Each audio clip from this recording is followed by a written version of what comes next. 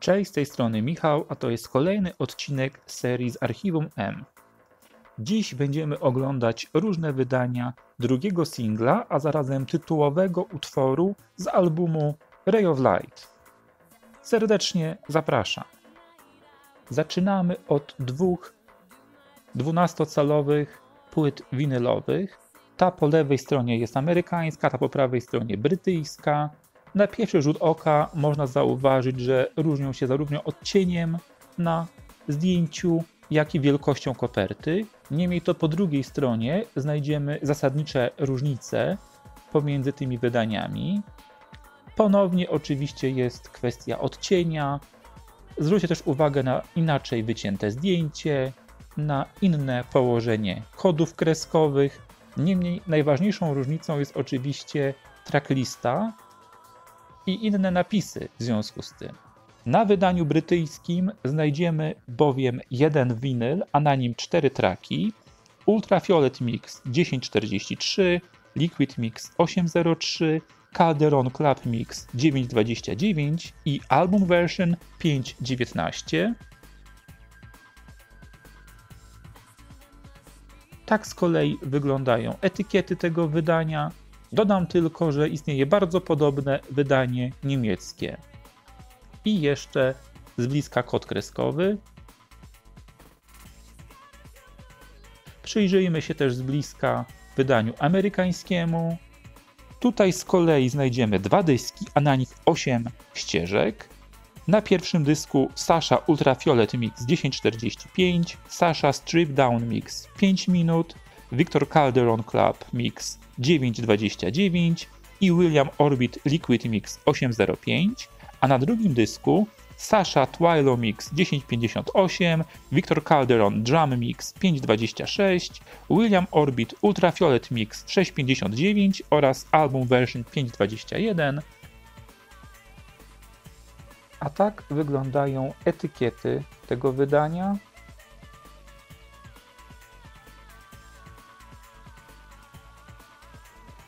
I kod kreskowy.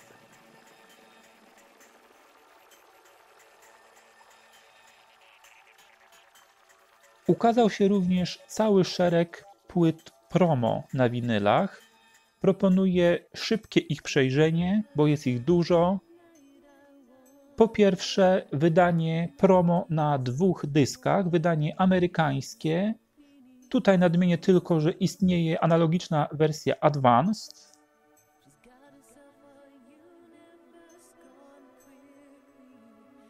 Kolejne promo oznaczone jako New Mixes, również amerykańskie.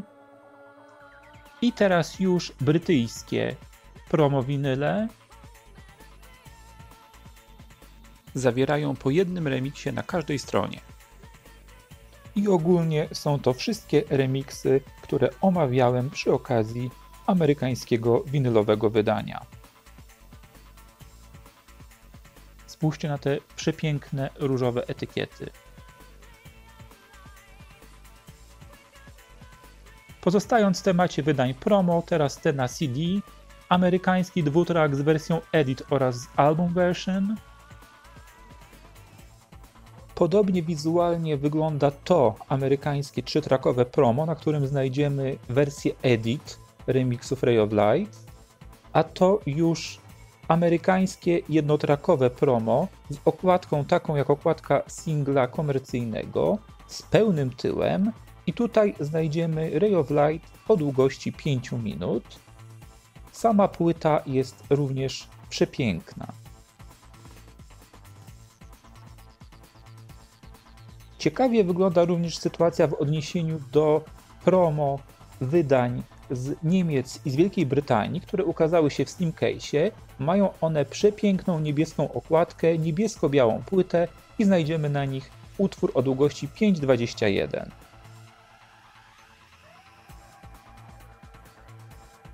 Natomiast największą sensacją wśród fanów jest to oto wydanie nazwane Radio Edits.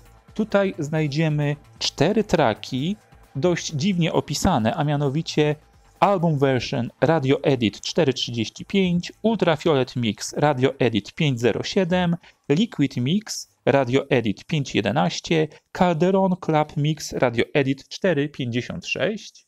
Nadmienię tylko, że jest to chyba jedna z najbardziej poszukiwanych i najdroższych promówek Madony. Przypatrzmy się teraz wydaniom komercyjnym i rozpocznijmy od niemieckiego singla wydanego w slim case'ie. Na tym egzemplarzu znajdziemy bardzo atrakcyjną zielonkawą naklejkę informującą o tym, że ten singiel zawiera dodatkowo niewydany wcześniej utwór Has to Be. Sama płyta zawiera 3 traki, oprócz Ray of Light w wersji albumowej, wspominany już Has to Be oraz remix Ray of Light Ultraviolet Mix. Jest to, można powiedzieć, standardowe wydanie, które ukazało się w całej Europie, a tak ono wygląda w środku. Na rynek Beneluxu zostało natomiast przygotowane wydanie w kartoniku. Na tym wydaniu znajdziemy 2 traki, Ray of Light i oczywiście Has to Be.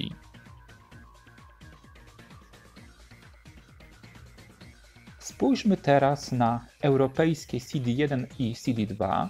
Zwróćcie tutaj uwagę na różnice na okładkach. W samej Wielkiej Brytanii ukazały się 2 różne tłoczenia, co będziecie mogli za chwilę dostrzec na płytach. Natomiast ogólnie CD1 zawiera Album Version, Ultraviolet Mix, Liquid Mix i Calderon Club Mix, a CD2 Sasha's Twilo Mix, Sasha's Strip Down Mix, Victor Calderon Drum Mix oraz Orbit's Ultraviolet Mix. A to są właśnie wspomniane różnice w płytach. Odłożę je, aby móc je porównać z zestawem płyt, który ukazał się dla odmiany w Niemczech. W kwestii zawartości jest on identyczny, natomiast płyty mają inne tłoczenia, czego najbardziej namacalnym dowodem, na co może zwróciliście uwagę, jest zadruk samych krążków blisko ich środka. Naturalnie płyty te posiadają również zupełnie inne matrixy. Teraz pora na wydania amerykańskie i zaczniemy od podstawowego dwutrakowego singla. Tutaj znajdziemy ponownie Ray of Light oraz Has to Be.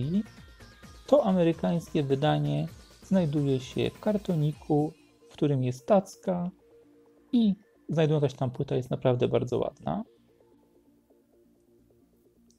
W Stanach ukazały się również maxi single. Te 2 akurat są wydane w digipackach. Zwróćcie uwagę na różnicę, jeżeli chodzi o zamknięcia.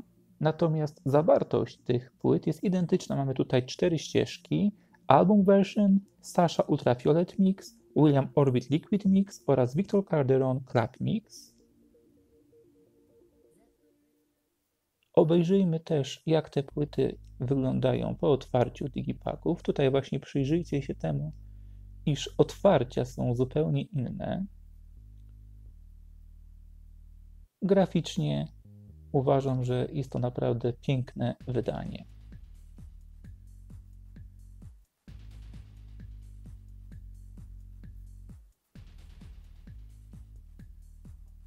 W Stanach Zjednoczonych ukazały się również 2 wydania w tak zwanych jewel case'ach. Obydwa zawierają ten sam zestaw 4 wersji piosenki Ray of Light. Drugie z tych wydań to jest tak zwane wznowienie wydane przez Alliance. Z kolei w Kanadzie ukazał się zarówno dwutrakowy singiel, gdzie mamy Ray of Light oraz Has to Be, jak gdyby odpowiednik tego wydania z tacką ze Stanów Zjednoczonych, jak również maxi singiel w jewel case'ie. Graficznie, jak i w kwestii zawartości, to wydanie jest bardzo podobne do wszystkich wydań amerykańskich. Ponownie zawiera album version oraz 3 remixy Ray of Light. W środku natomiast wygląda w ten sposób. Uważam, że jest to kolejne bardzo ładne kanadyjskie wydanie. Wydania zawierające 4 wersję Ray of Light, czyli album version i te 3 remiksy, które spotkaliśmy na wydaniach kanadyjskim i amerykańskich, tyle że w slipcase'ie zostały wydane w RPA Brazylii, Meksyku, Malezji i Tajwanie. Zauważcie również to, że zdjęcie na okładce z RPA jest odwrócone, natomiast w Korei identyczny zestaw remixów został wydany również w jewel case'ie, do tego z przepiękną granatową naklejką. Chciałbym, abyśmy teraz obejrzeli wydania z Australii, dlatego przygotowałem jedno wydanie w slimcase'ie i 2 wydania w kartonikach. Zacznijmy od tego wydania w slimcase'ie. Tutaj oczywiście rzuca się w oczy przepiękna, okrągła naklejka z wypisanymi twórcami remixów. Natomiast są to te same 4 wersje, które dostępne były na maxi singlu amerykańskim, kanadyjskim, tych wszystkich innych, które chwilę temu wspominałem. Niemniej płyta nosi znamiona australijskie, a wewnętrzna strona wkładki wygląda w ten sposób. Jest jak najbardziej spójna z tym, co widzieliśmy wcześniej. To są 2 australijskie kartoniki. Zwróćcie uwagę, że ten po prawej stronie ma dodatkowy napis remixes. Tylna część okładki jest ponownie spójna. Na tej po lewej stronie znajdziemy 2 traki, czyli album version oraz has to be. Natomiast na tym wydaniu po prawej stronie znajdziemy 4 remiksy Ray of Light, Sasha Twilo, Matt Strip Down i to jest wyłącznie na tym wydaniu, Calderon Drummed Up oraz William Orbit Ultraviolet.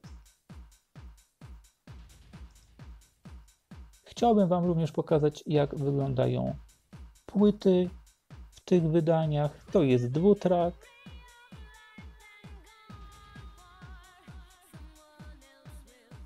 A tak wygląda płyta z remixami. Również na samej płycie jest oznaczone remixes.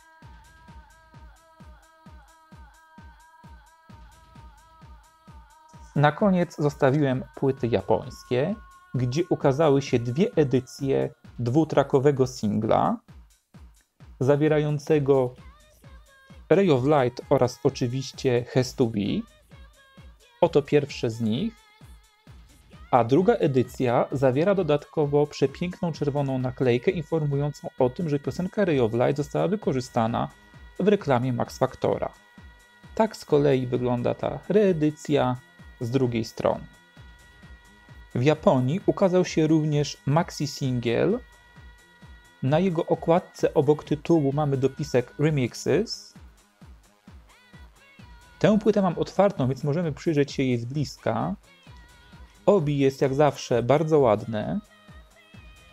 Natomiast jeżeli przekonamy się, jaka jest zawartość tej płyty, to niestety okazuje się, że mamy tutaj wersję albumową i 3 remixy, które doskonale znamy z innych wydań, chociażby amerykańskich, więc nie wygląda to aż tak rewelacyjnie jak zapowiedź na okładce. Na płycie również znajdujemy dopisek remixes. Spójrzmy także na wkładkę, ponieważ w środku tytuły remixów przetłumaczone są na język japoński. Mamy też słowa piosenki wraz z ich tłumaczeniem. I jeszcze kilka zdjęć dających możliwość porównać wszystkie 3 wydania japońskie, szczególnie jeżeli chodzi o ich obi.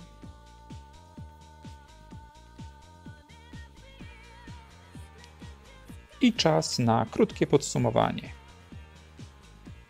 Ray of Light to znakomita, taneczna piosenka z klubowym potencjałem, co po takim utworze jak Frozen w mojej ocenie było jak najbardziej pożądane. Z drugiej strony to również znakomity, obsypany nagrodami teledysk. Od strony wizualnej po prostu arcydzieło. W kwestii komercyjnej też całkiem nieźle. Pamiętajmy, top 5 w Stanach Zjednoczonych i Kanadzie, numer 2 w Wielkiej Brytanii, w Europie kontynentalnej może trochę słabiej, niemniej, o ile dobrze pamiętam, południe Europy, Hiszpania, Grecja, tam były numery 1. Na minus dałbym to, że wykonanie tego utworu na rozdaniu nagród MTV Video Music Awards w 1998 roku To chyba jeden z najsłabszych wokalnie występów Madonny, niestety.